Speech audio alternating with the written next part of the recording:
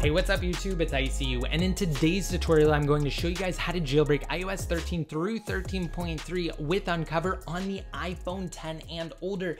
Yes, that's right, A11 and below, so A9 CPUs up to the A11 can now jailbreak with Unc0ver. It was previously restricted to just A12 and A13 support, which meant the iPhone XS series up to the iPhone 11 series and supported A12 iPads, but now it does include literally all devices that can run iOS 13, so long as they are on iOS 13.3 and below, because 13.3.1 actually closes the exploit utilized by Unc0ver. So if you do have one of those older devices on 13.3.1, unfortunately, you're just going to have to stick with checkra1n until something else comes out. But this is also a semi-untethered jailbreak, which is maybe why some people would actually prefer this over checkra1n, which means that you actually don't need the assistance of a computer to re-enable your jailbreak after your device powers off and then turns back on. Just so long as you do have the Unc0ver application on your device, you can just open it up and then tap on jailbreak and you'll be good to go. It will re-enable your jailbreak that way, and you don't actually have to exploit the device's boot ROM over USB with the assistance of a computer like you do with checkra1n.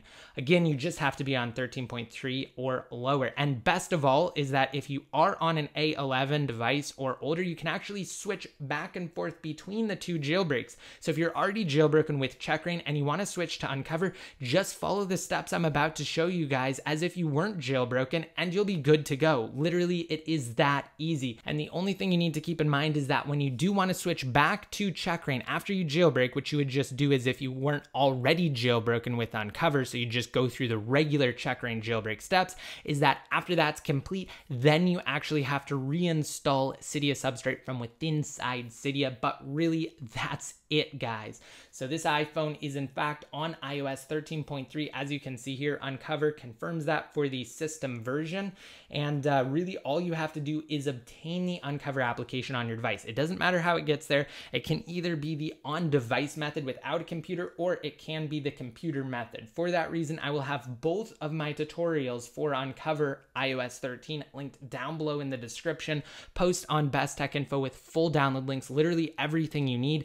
And the on-device method is so much easier. I actually recommend trying that first. And if for whatever reason you just cannot get it to work, then you can fall back to the computer method. There are some possible complications with the on-device method, such as potential crashes. So the second you open the application, it may crash. That is just new. That's something with Apple's Developer Enterprise program, something that they changed. And really the only way to kind of circumvent that is to clear all content and settings from your device. So basically wipe it. I really don't recommend doing that, only as a last case scenario, and you also can't be jailbroken at all when you do that. So you would have to restore your root FS if you were previously jailbroken.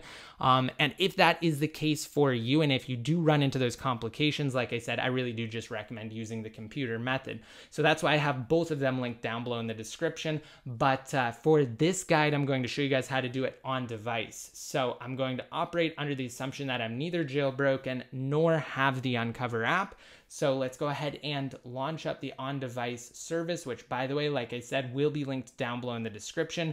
Just tap on the big download button followed by install on that pop-up, and it will begin installing immediately on your device. And when you actually go to open it, you'll receive this pop-up saying untrusted enterprise developer. That's completely fine. That's just the developer enterprise certificate used for signing it. So go ahead and launch up the settings application followed by general, scroll down to device management, tap on the profile, tap on trust, tap trust again, and now you can actually open the application. Now, before we do this, I have one really crucial thing I want you guys to check for inside of the settings application.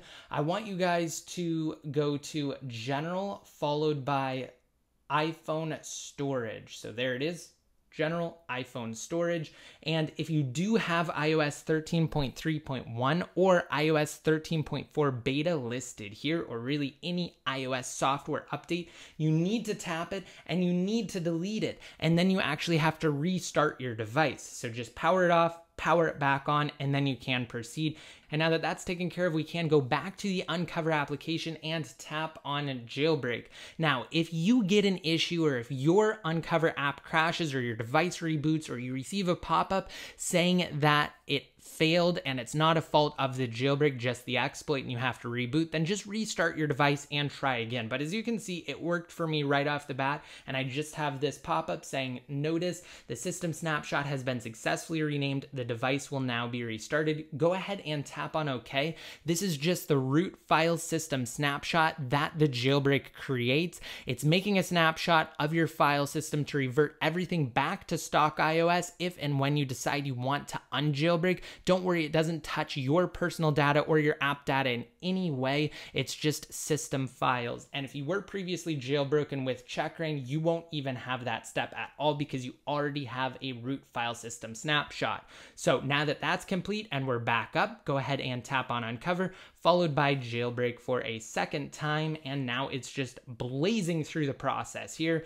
And it shouldn't take too long, but it might take a little bit longer than on an A12 or A13 device. And once it is complete, you'll receive another pop-up letting you know how long it took to jailbreak and just that you have to tap OK to respring. So as you can see, it completed in only 18 seconds, which is fantastic for this semi-older device. And we can go ahead and tap on OK to respring.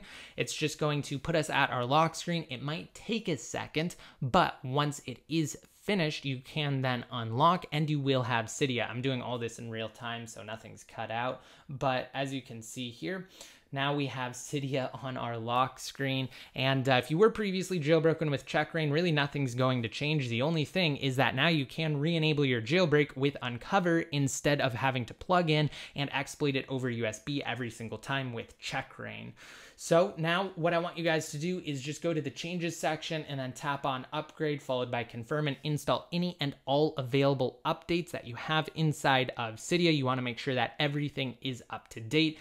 And if you do get this error right here, just DPKG locked, go ahead and just tap on respring and then just try again. It should definitely work the second time. So let's go ahead and try that one more time here.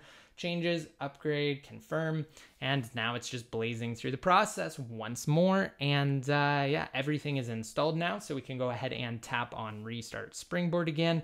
And lastly, I just wanted to show you guys that Cydia confirms this is an iPhone 10 running 13.3. So down below at the bottom for the identifying text, Cydia confirms iPhone 10,3, the identifier for the global iPhone 10 running iOS 13.3 with the latest version of Cydia. And that concludes this jailbreak tutorial, guys, for older devices with Unc0ver, and also how to switch back and forth between checkra1n and Unc0ver. Like I said, just jailbreak as if you weren't already jailbroken. And the only real difference is that if you decide to go to checkra1n, that you just have to reinstall Cydia substrate, and that's it. So, like I said, that completes this tutorial. And now we're going to play a segment of our latest top tweaks video for those of you new jailbreakers who don't know what to install once you're jailbroken. Check this out. The link to the full video is down below in the description.